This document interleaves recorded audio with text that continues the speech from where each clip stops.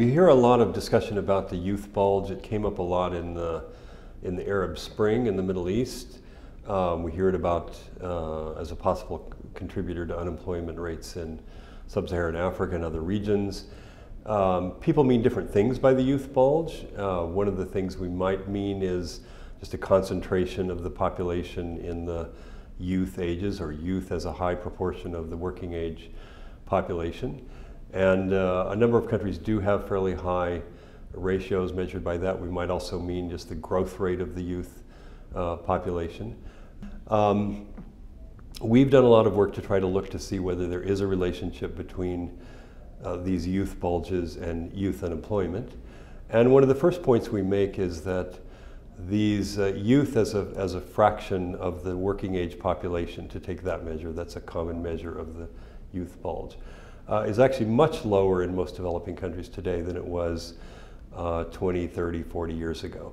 So if you look at countries like Brazil or Thailand, most Latin American countries, most Southeast Asian countries, they have relatively low fractions of the youth as a fraction of the total population or the working age population. And that's because of the rapid fertility decline that those countries have seen. Sub-Saharan Africa, on the other hand, continues to have a pretty high fraction of the population concentrated in the youth ages, and the youth population is still growing pretty fast.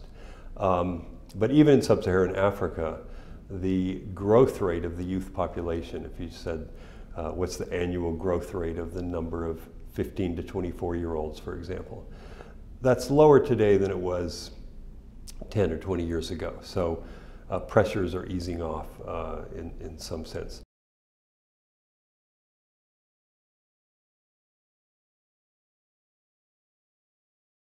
What we've done in our work is to try to look to see whether there actually is a relationship between measures of the youth population and youth unemployment. So we use the International Labor Organization's measures of youth unemployment for as many countries as we can find. We look at the United Nations Population Division's estimates of population just to construct simple measures of youth population. And if you look across countries, the relationship actually goes the wrong way, in the sense that while we would think that high youth populations would lead to higher unemployment, if you just look across countries, it actually is the opposite.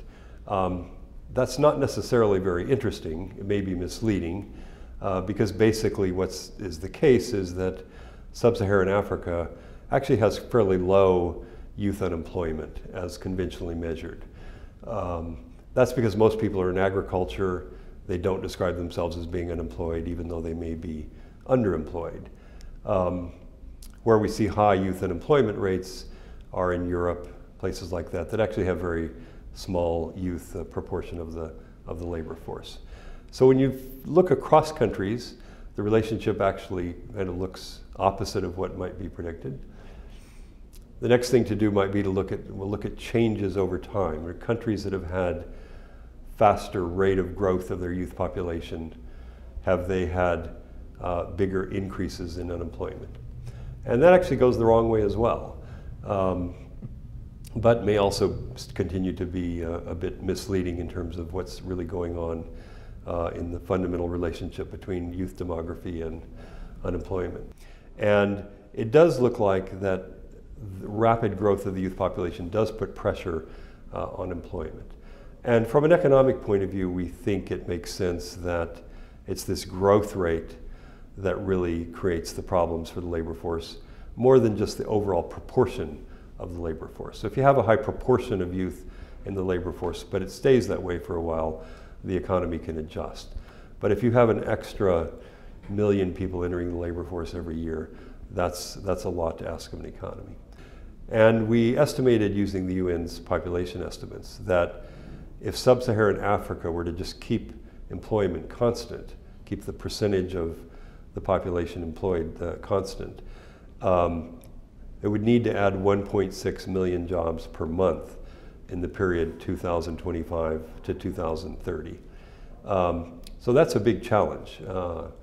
And of course, most of those people are already born, so even even if fertility rates fall in Africa rapidly over the next decade or so, it's not going to affect those numbers. So it's pretty easy to project out for the next 15 to 20 years what's going to happen to the youth labor force.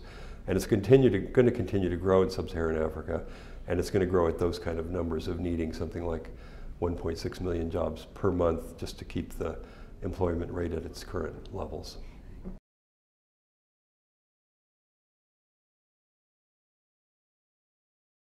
We think it's interesting to look at these relationships between population and poverty and unemployment in general, but this age structure component of it, because it is one of the dimensions in which you really see the differential impact of, or the impact of the differential fertility declines that these regions have had.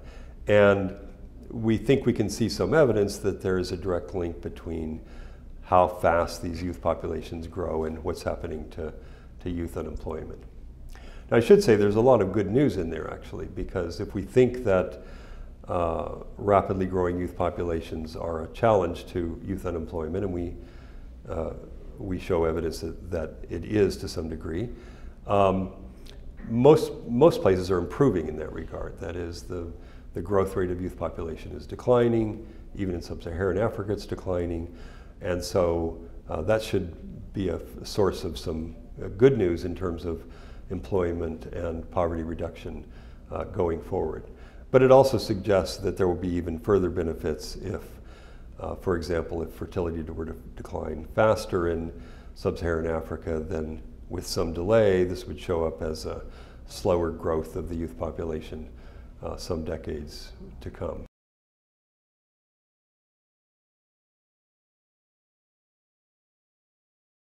So one of the main conclusions of our work is that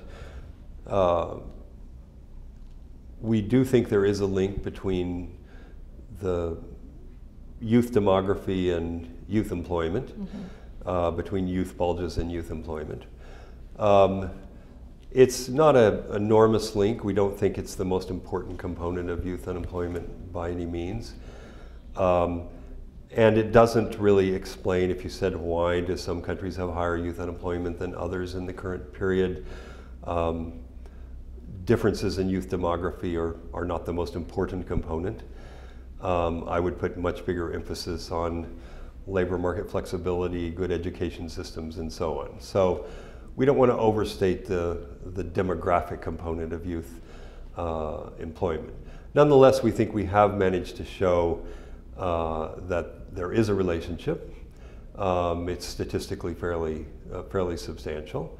And it does suggest that when youth populations are growing faster, youth unemployment tends to increase.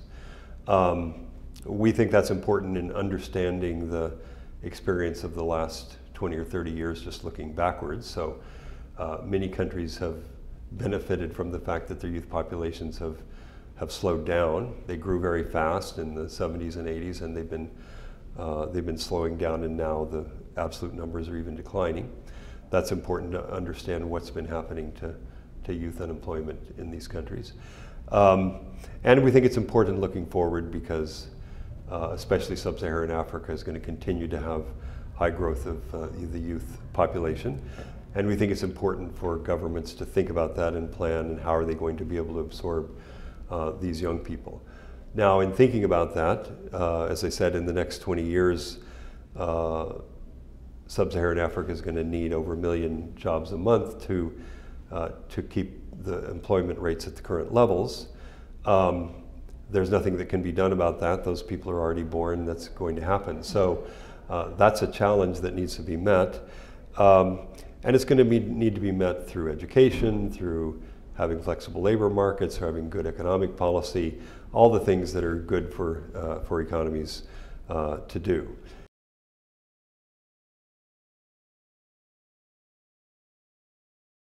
Well, I think these results are of general interest, especially in Sub-Saharan Africa, in understanding what the demography looks like going forward and what these challenges look like.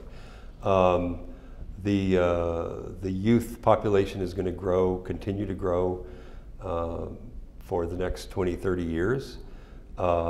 even if fertility declines fairly fast, there's still going to be a period of rapid growth of the youth labor force. So we think it's important for labor ministries, for finance ministries to understand that. I think they do understand that. It is in some sense the flip side of the demographic dividend, in the sense that we think about the good thing of populations becoming more concentrated in the working age population as being a good thing, moving away from high concentrations of children to having a high concentration in the working ages.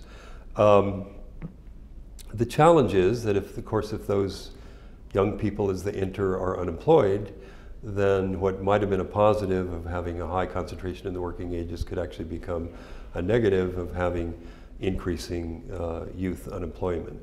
So that's an important challenge, and I think when we talk about the demographic dividend and the advantage of having the age structure move into being more concentrated in the working ages, that's only beneficial if those people are productive and have jobs and good productive jobs. We see some evidence that when that youth labor force grows faster, youth unemployment increases. So that's something to watch for. So the population is going to get older in these countries no matter what. We know that's going to happen. So we just have to try to anticipate what is that going to mean on the economic side. And I think there's a lot of benefits to the population getting older in the first stage when it moves into the working ages. But there is this downside of potentially higher youth unemployment, and we think governments need to be thinking about that and making sure they have institutions in place, good education systems to make sure these young people are productive.